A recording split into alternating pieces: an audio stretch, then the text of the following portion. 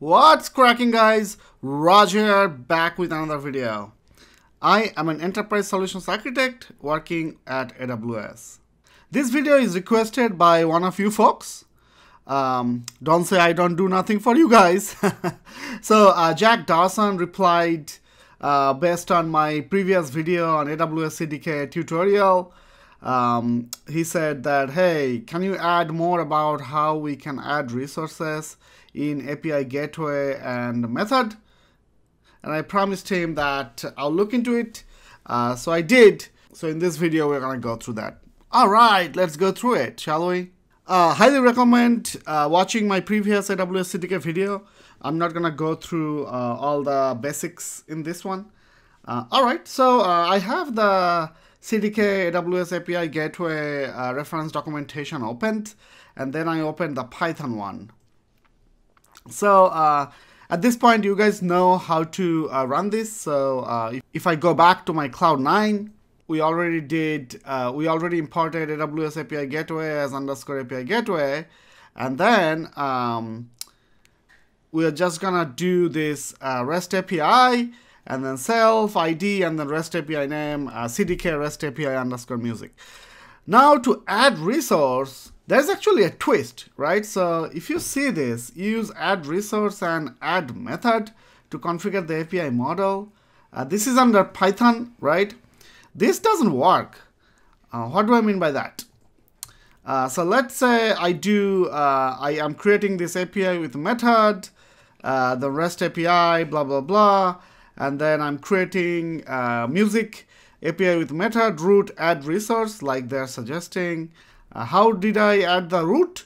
So if I go back here, see, this is the TypeScript example. It says API root add resource.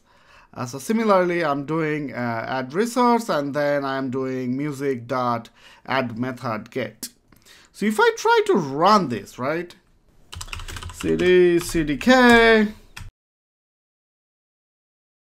So if I try to run this, you will see that object has no attribute add resource. So this documentation is not right, actually. So I did a little bit of more research, right? And one of the hint is in Python, the function names or method names are not represented like this. So if I go back to this another reference documentation, see, methods and argument names in TypeScript are camel cased, whereas in Python they are snake cased. So look at the example here. This says add course rule, and in Python it says add _ course _ rule, right? So basically there is underscore between each words. So following that, what I did is, let's comment this, and instead of just doing add resource and add method, I just did add _ resource and add _ method, right? So what we are doing is, like, we are adding a resource under the API and then adding the get method. So let's try to run this one. So this time the validation went fine. So let's deploy this.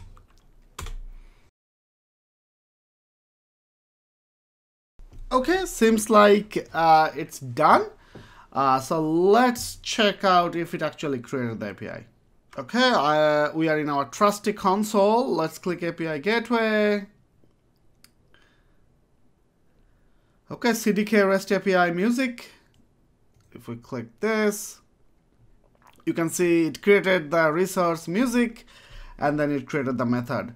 Again, the integration is not set up. However, you could set it up. So I already showed you guys in the previous video how to put a Lambda as the backend of an API using CDK.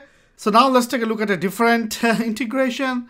So you can see I'm adding another method. In this time a delete, and then I'm using _ API Gateway, and then I'm doing .http integration, and then just giving a URL.